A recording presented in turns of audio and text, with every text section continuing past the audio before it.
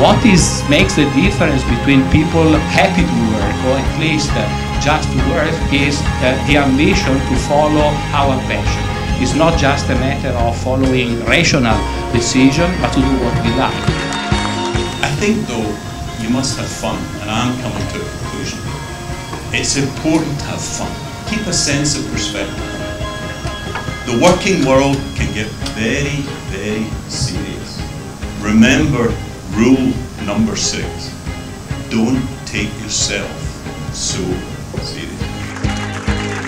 And my experience tells me that you will improve your career.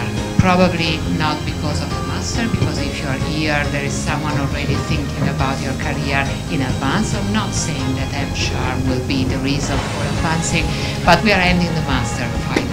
But we are not, luckily enough, we are not ending our relation, and I know I will know a lot about you and the progress in your career.